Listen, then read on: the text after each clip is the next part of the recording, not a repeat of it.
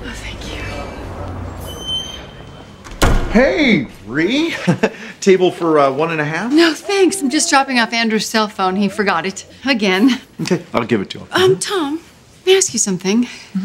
Did you and Lynette do the family bed when your children were babies? Well, it wasn't exactly a choice. They just kept crawling in there. So, not to pry, but, did that create any, issues for you? You mean sex?